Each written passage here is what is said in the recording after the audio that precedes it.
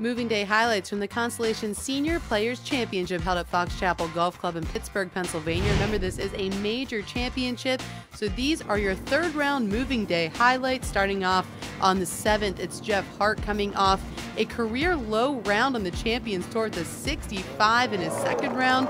Kept it rolling in the third with a big birdie there. He would finish off at 7 under overall, looking for his first Champions Tour win heading into Sunday. Over now to the 10th, it's Kenny Perry. A lot of guys had the flat sticks going on Saturday, but probably none as good as Kenny Perry's. Take a look at this from about 20 feet out. He gets that one to go, and he was not done yet.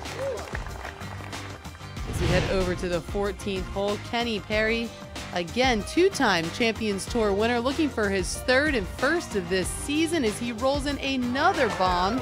He would finish off his day with a 7 under 63. That's back-to-back 63s for Perry. He sits in solo second at 13 under. Perry, though, is chasing this man, Freddie Couples, staying on the 14th. This from about 15 feet out.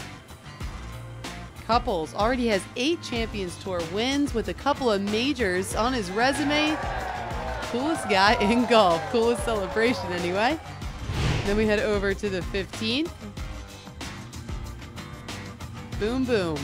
Looking to keep up his solid play. Held a commanding lead after round 2. And he will hold a 2-shot lead heading into Sunday. Another birdie on the card for Freddie Couples. He sits at 15 under overall, holds a 2-shot lead over Kenny Perry.